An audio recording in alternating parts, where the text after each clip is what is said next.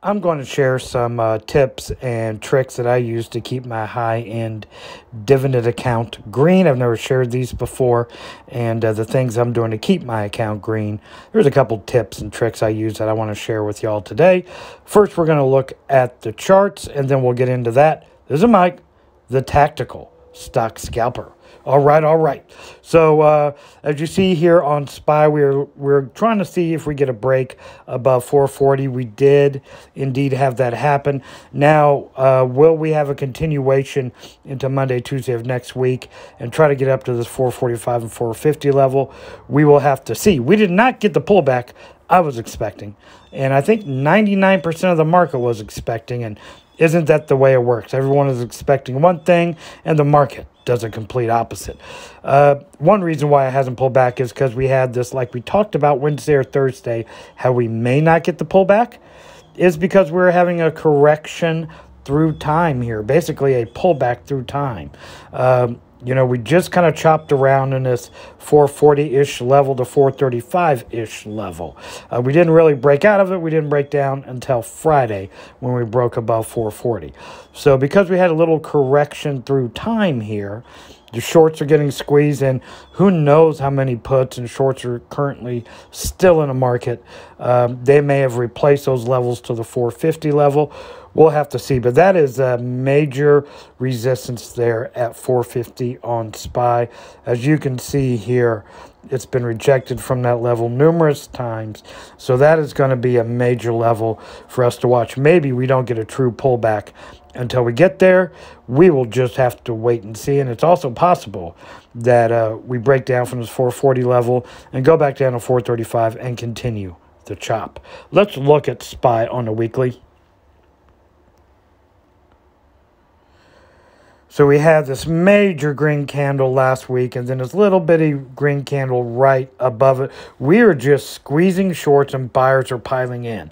I mean, for bulls, it's a really good case to break above this 440 level. It's looking more and more like we are going to get a higher low when this pulls back, and that's a great sign for all bulls in the market heading into the course of the rest of this year and the beginning of next year. We'll just have to see how it plays out. I still have money on the sidelines, still awaiting a pullback that will eventually come. Let's look at the Qs. The Qs really broke out, and it is up to its major resistance, much like the major resistance on SPY is at 450, which we have not reached. The Qs have reached their major resistance. We're at 380 and halting right there. As you can see on a weekly time frame, it's been sold off 3 times there. Let's get a closer look. Pull up Qs on a daily. Totally broke out of this 375 range, and we are on our way up to 380. As you see there, it's been sold off. So that is going to be a point of major resistance. We're still looking for a pullback in the market, which has never come. But again, this Q's had a minor, as you see right there, a minor correction through time, through that 370 and 375 level. It did get a dynamic move out. Will it come back down and test this trend line at 365? I would think so, or possibly 370 when we eventually pull back. Let's look at Tesla. And then I'm going to share with you how I keep my account green, which is beautiful no matter what happens. I've been doing really well. So Tesla has something possibly exciting going on here. There is a chance, okay, we have to wait. We need confirmation. There is a chance that we are forming a higher low, which is great for bulls. Now, this is not set in stone. We need confirmation. We need this to break out and get above the 230 level for sure to get a higher high, but it's possible. We are now forming a lower high, but it can obviously break down from here, go down to the $200 price tag, which coincides with the 200 period moving average in purple. SPY is still hanging on by a string. We're trying to see if we have an actual lower, higher low here, and we will see what happens next week. Everything is looking really good in the markets. Still expecting a pullback, which is not a big deal. I mean, honestly, you got to have them in order to pick up buyers. Let's look at IWM. IWM continues to hang out in this wonderful channel. You know, it's just a wonderful trading channel.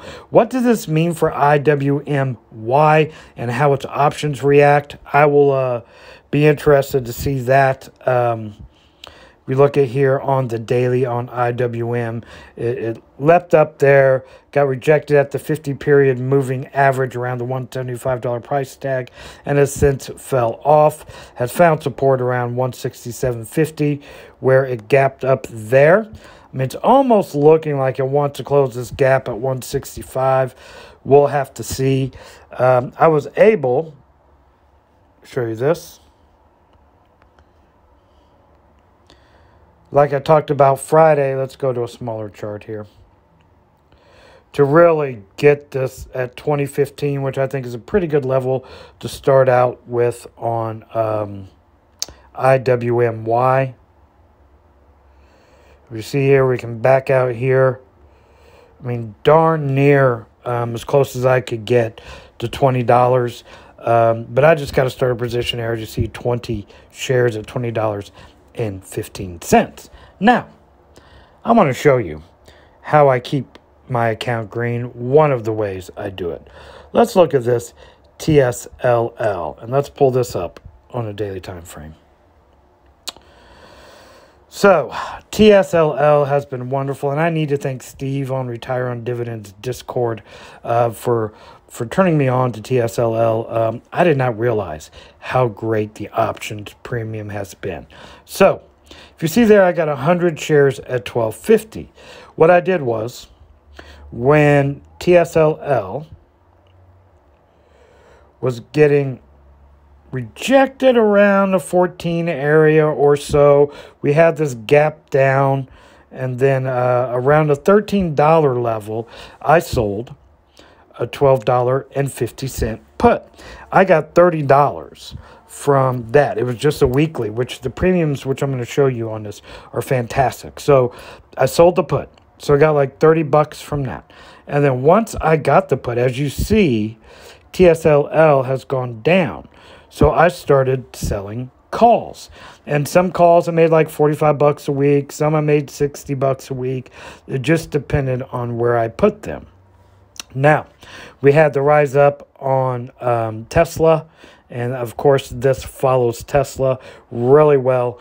Got up there to the $13 level. I kind of held off on selling calls. And then as soon as it started dropping down again, I started selling calls. Now, I have made over $300 in a month off of, a month and a half off of this. Currently, let's look at the options. Currently, as you see there, I have a 17th of November. Let's go down to it. I am selling a call at $11, which my cost basis is $12.50, but I've made so much off of it, I'm fine. I went to chase yield. So if you see there, that's $1.10 to $1.20, which means $110 to $120 I made off of this that went directly into my account. So by selling these options on TSLL, my account has stayed green. There's another way I keep my account green, which I have talked a lot about, and that is averaging down at appropriate support levels in bulk, keeping my costs lower. So if the market drops next week, and Tesla in particular drops and gets below 11, I will still have my shares. I will have that 110, I think I got it for $115 premium, and I could still sell calls. If I get my shares called away, let's say it stays above 11, that's great. I'm just going to buy TSLL and continue to wheel this thing because it has been tremendous for me. This is not financial advice. This is just my journey, people. This is Mike, Tactical Stock Scalper, out.